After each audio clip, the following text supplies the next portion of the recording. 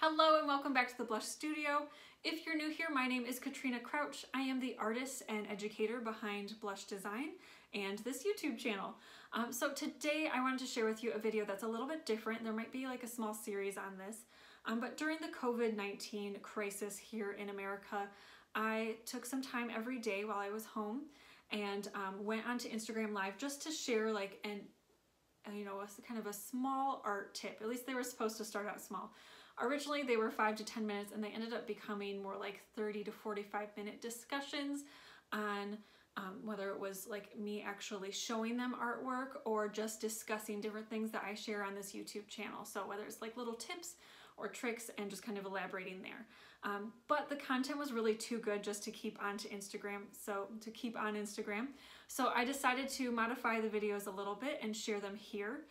So occasionally you'll hear me, referring to somebody by name.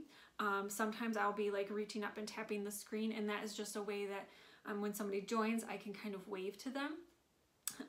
So that's kind of what's going on during the live.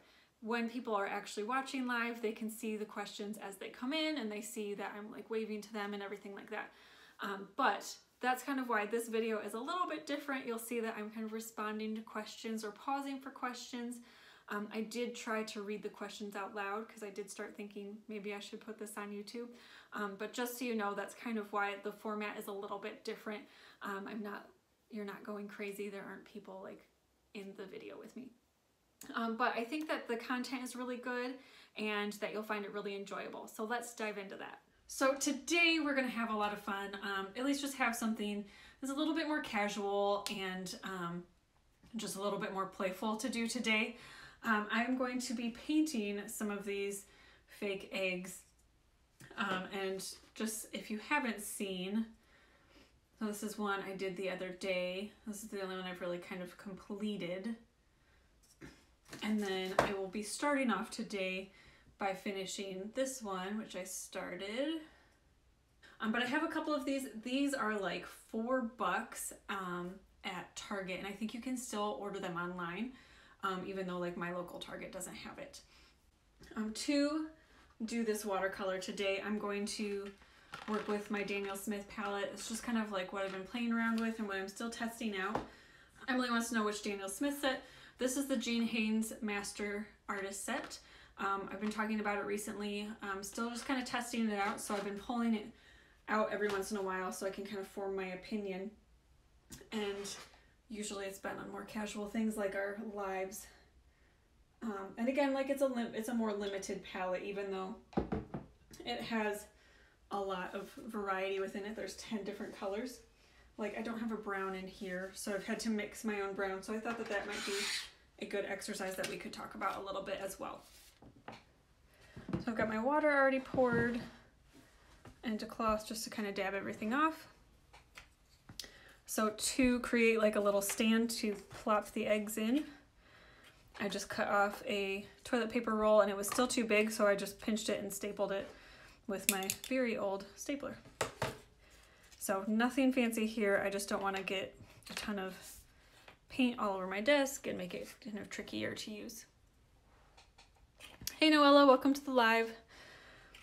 Okay, so this one I just kind of went for it and was just playing around with different things. I love the blue kind of accent that's in here. I believe that was the Cascade green. And that was a lot of fun just to kind of play that up a little bit. In hindsight, I kind of wish I had added it a little bit to the lemons themselves, and it could have had kind of a green mix in there with that blue highlight. But this was kind of just a looser, just a fun painting. And that's really how I'm approaching these, is that they're very casual, very playful and loose. I'm not being like super picky about how things turn out. And that's why I kind of think it's been fun. And then for this one, again, I'm not being super picky. Things aren't perfectly symmetrical. Just playing around with different butterflies. I might make a couple more on here, but I think I'm going to add kind of some greenery in this negative space. Before I started this one, I took the Cascade Green, which is, if you've been here when I've been talking about this palette a little bit, it separates into this more of a blue tone, even though it does have some green in there. And so I just kind of played with that and then put some yellow bits in it and let it just drip. Okay, so for today, this is my 8, I think, yep. I think I'm going to be using the 4. That's what I've been really favoring for the butterflies. My 4 round and my 6. So 6 is usually my go-to, although this month I've really been favoring my 8. I'm not even sure why, but that's just kind of how we've been working. So let's get this wet. Any ideas for what we should paint the next egg? I'm not entirely sure what I want to do yet. So I did the lemons because I knew I wanted to play with these more golden tones that I have in this palette, which are all Daniel Smith. Let me pull out the names. The nickel yellow and the Aussie red gold. This was the Aussie red gold and this is the nickel yellow. All right, I think I'm gonna do another one, these little bumbles real quick, just because I like to have, if there's going to be something there, I like to have it repeated elsewhere. Although maybe I'll add the greenery first. Let's do that first. Okay, to start, I'm gonna do something that's like a brown stem. I just propped this up with my white eraser, so it's not too hard to see. So I would like to mix kind of a brown tone. So I'm actually going to take the deepest color, then the more neutral, and this is the Moon Glow. It has a very purpley undertone. Let me grab a scrap paper to kind of show you.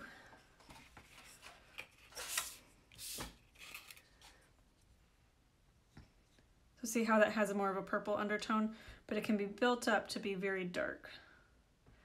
This one also separates, so that's how I know that it has it separates into like pinks and blues, which when you mix those together, they make a very nice purple. So because I have purple here and I want to make like a brown, I'm going to look at my color wheel and I'm going to pull the opposite color. So I've got purple and I want to make a brown tone, so I'm going to pull from this golden yellow that I have over here. And that should help to create a nice neutral brown. If I have trouble getting it to be as warm as I want it to be, I might pull from this more orangey brown.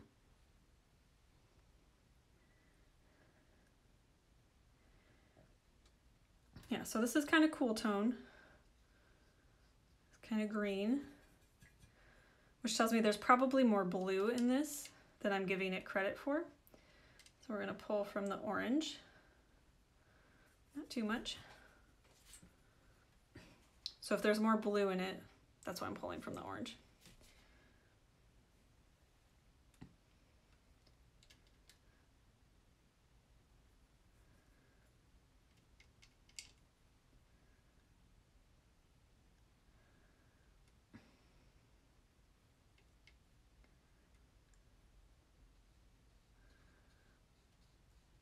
Okay, so that's getting closer. Still not quite as warm as I want it to be, so I'm going to pull from here. This color, this is my Aussie red gold. This is very concentrated. I found that a little bit goes a long way.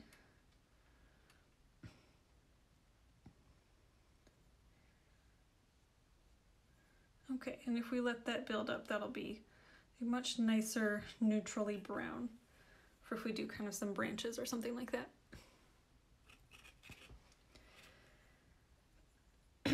All right, let's see. Let me grab my 4.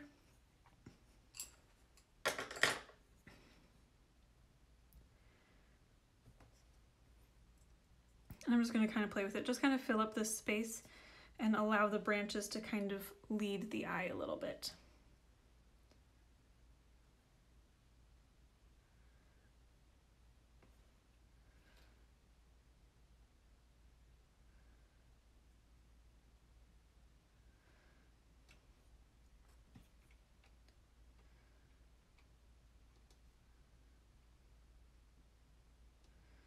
I'll probably mix this too watery. So I need to give it time to thicken up a little bit.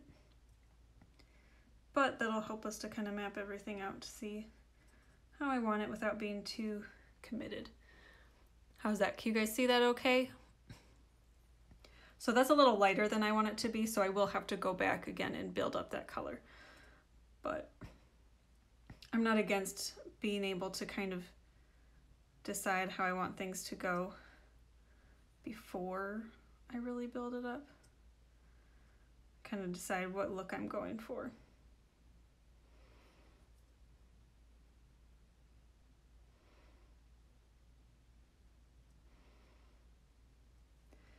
So this is the same brown, but when it was a little more concentrated, it got nice and dark there. So some of these just kind of fade off.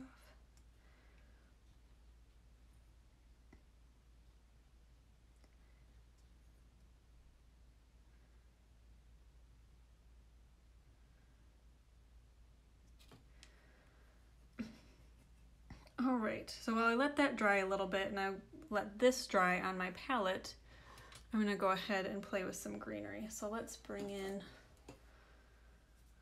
oh, what color do we want to play with today? Which one is this? This is apple. Oops, come on.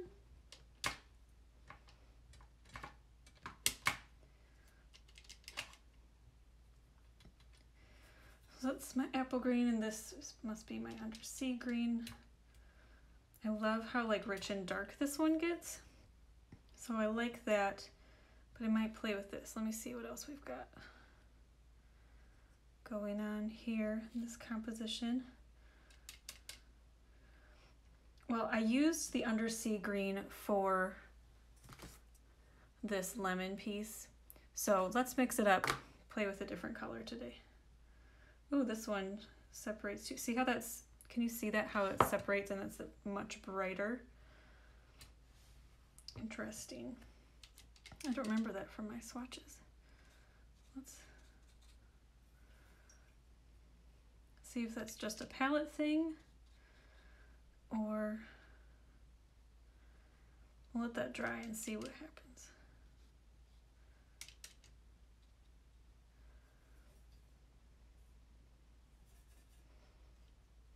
Okay, so back to my 4, I'm just going to do some standard little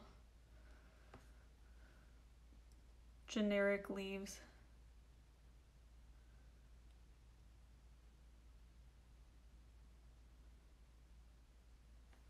And again, I got carried away with the water, so it's too wet for my liking.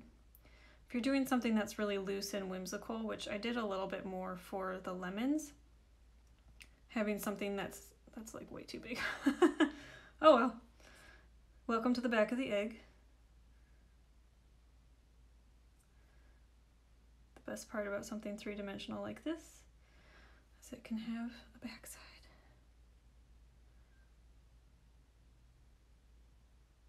And if I want that to be darker, I just kind of allow the color to build up. I do want there to be a variation. I find that like the variation with the greenery for something that's just more casual like this really helps to add some depth and some personality. I will probably, once that dries a little bit, pull from that more neon section just to lighten some areas up.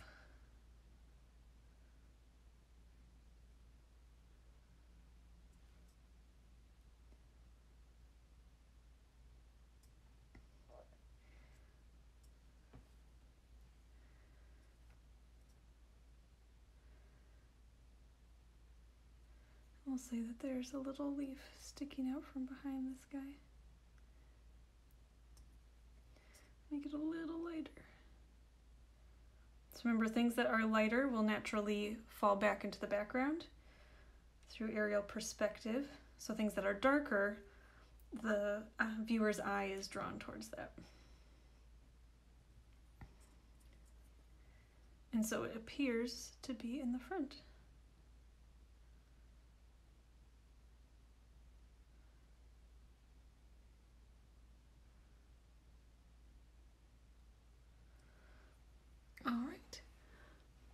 Okay, I'm gonna pause real quick and see if we have any questions about what's going on so far, and then we'll keep going.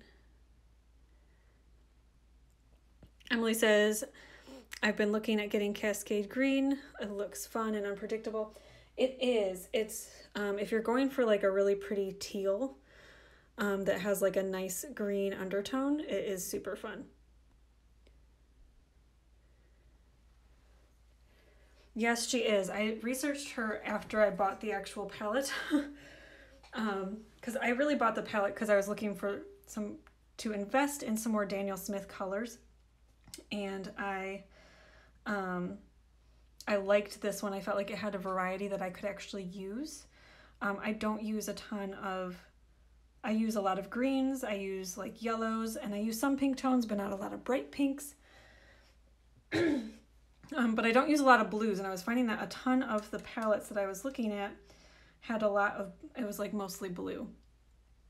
So I found this one. There was another one I was kind of tempted by that I might like go back and get another day, but for now, this was fun. So I bought the palette, and I was like, you know, I should probably find out who this person is, and kind of did some research. So her style is very different from mine, very fluid, and oh, I killed my bumblebee with the paint on my finger. Well, that's okay. We'll either cover him up, turn him into a flower, or we'll do something with him. I guess I should use my stand. That's what they're for, right? To keep bumblebees alive. Okay, lighten that up a little bit.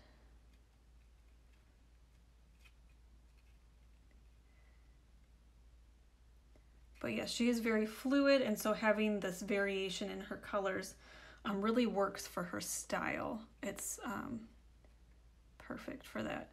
Not as ideal for my style, which is much tighter, but it's been fun to play with. I've done a couple of paintings that were like, how can I strategically use this, knowing it's going to separate. Oh, see how that's kind of fun. Knowing that it's going to separate in ways that I can't control, how can I use that then to my advantage so it looks like I did it on purpose? Because again, like we've talked about a couple of times, really one of your key things is to make it look intentional.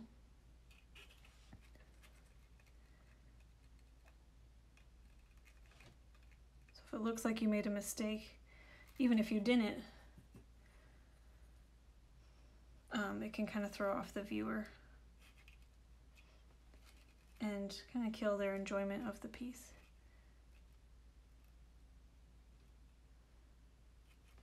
So now this color's a little more dry. I'm pulling more from the sections that are dry and just allowing the dampness of my brush to move the pigment around. That's how I tend to prefer painting, especially like detail items like this. I feel like it gives me a little bit more control, and it's a little bit more like the colored pencil that is kind of in my background.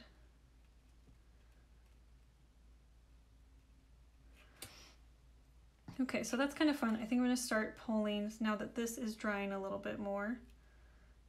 You see how that's separating? I don't know if you can see, there's like blue bits all the way around it.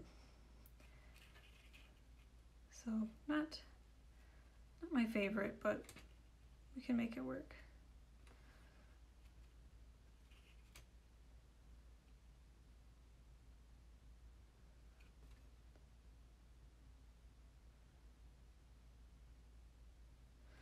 I think that still needs to dry a little bit more. So I'm going to give that some space, as my son would say.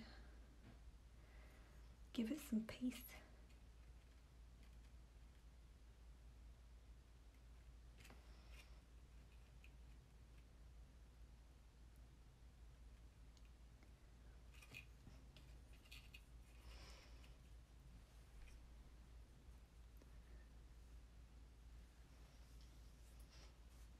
Okay, Emily asks, how do you make granulating paints look more intentional? Part of it is, at least what I've been experimenting with, is repeating those elements in an intentional way. So if I know it's going, so like in the butterfly I did, let me pull that out. So this butterfly that we did in our live, I think it was last week, the color separated here. And so I made sure that I repeated these colors or light colors elsewhere in the painting, so it looked like I did that on purpose. Same way if you were to take some paint, same idea as if you were to take some paint. So if I wanted this to be my flower, and I wanted a strategic highlight in it, so I would just kind of like tap it in and get that variation in color and allowing that to bleed. That would be like intentional color mixing, where the hard part about this paint is that it does it on its own, which can be like really exciting if that fits with your style. It can be very stressful if it doesn't fit with your style, like me. But it, yeah, so that's kind of how I try to make it look intentional, in order to kind of save my sanity a little bit. So, because again, my style, while I do have like some color that I pop in here, so like this butterfly, how many butterflies do you know have like blue speckles on them? But then I had like this yellow accent in there to just kind of play that up, and that's very much part of my style, but I am very much in control of it. So that fits my style a little bit more than something like this that separates on its own, and I can't really control whether the pink shows out or whether the blue shows out. So that can be frustrating for me as an artist, just because, again, it's not really my style or my personality. Oh, I think I'm gonna keep working on the greenery a little bit.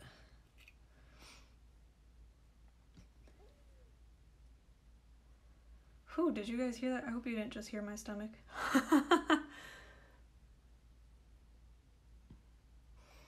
Okay, so I've killed my bumblebee, so I'm just gonna put that down before I kill any other creatures. We'll just put a little butterfly over him. Call it a day. Put a little bumblebee somewhere else.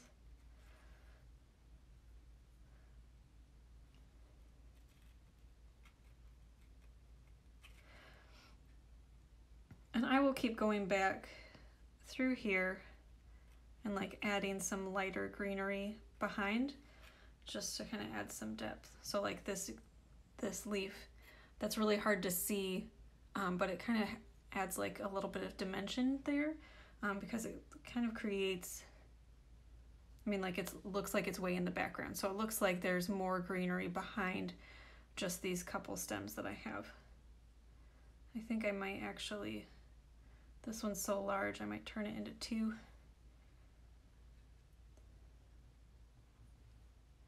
Let's really get some color on there. Make one of them come to the surface.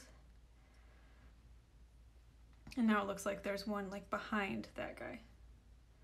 And I actually like that really dark pop, so let's repeat it.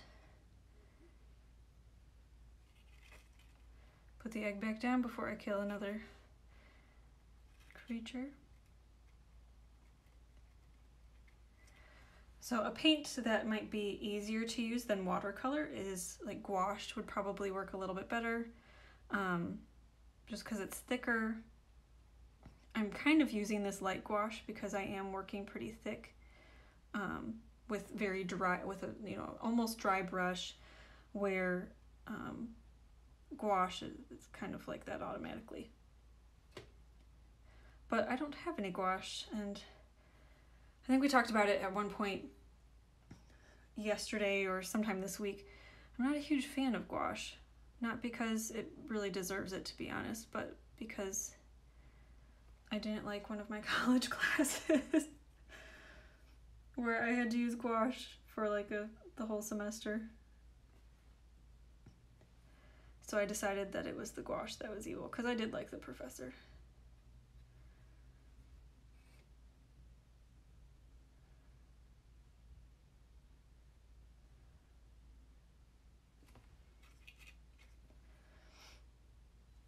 this seam on the egg has given me some trouble once in a while, especially if I'm applying color that goes on either side and I'm being a little looser, so there's a little bit more water. It usually will collect on one side and not on the other. So something to watch out for if you decide to order these guys. Let's darken this one up.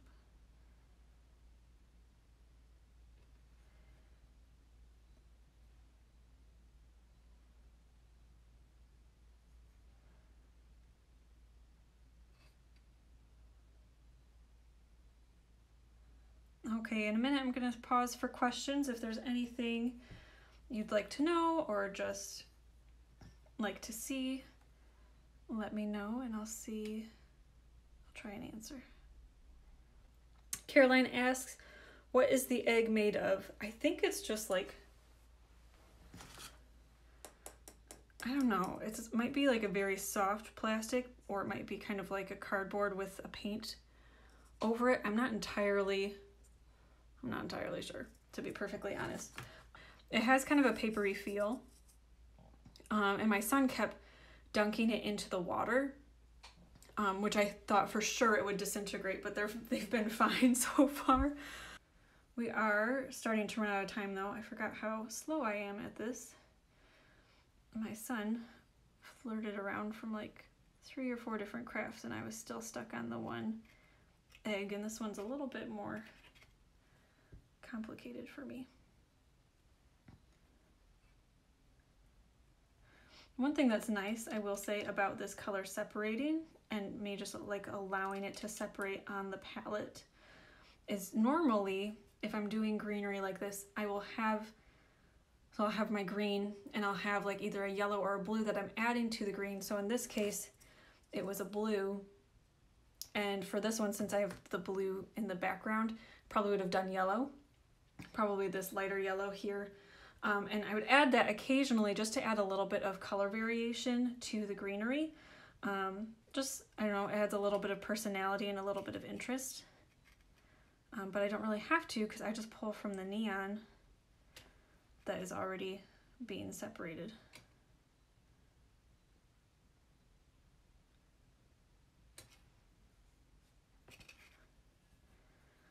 Okay, I'm going to pull from here, get some darker color. I think I want this to be thicker than it is.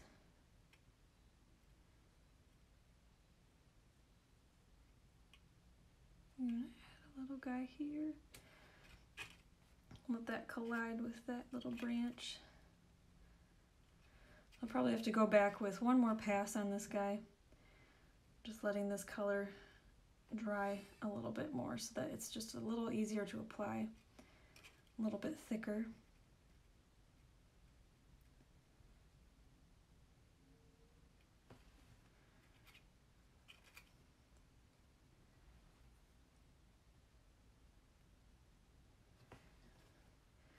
I like to be intentional with every line. So this one that kind of runs into the butterfly, I'll probably have some greenery coming out on this side at some point just to help complete that story.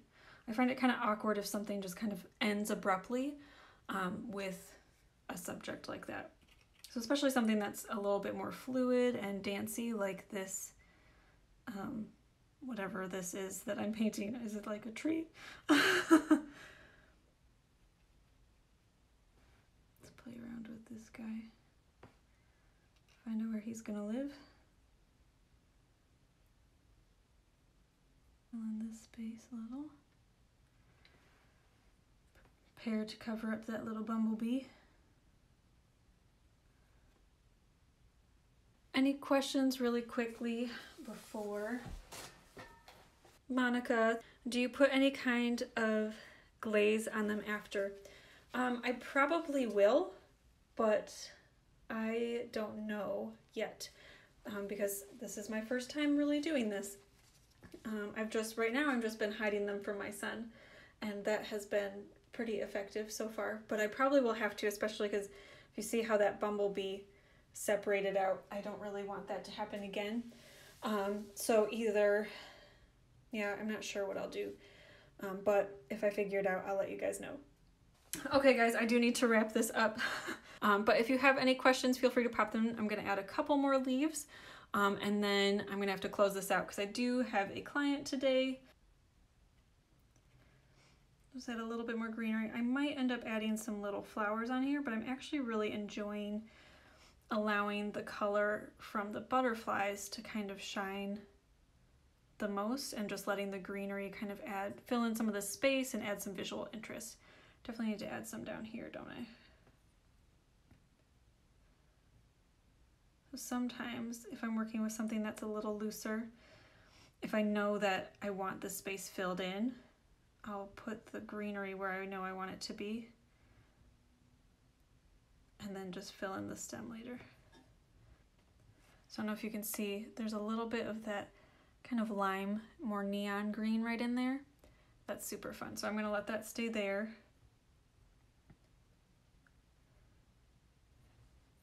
All right, let's map out how this branch is gonna go.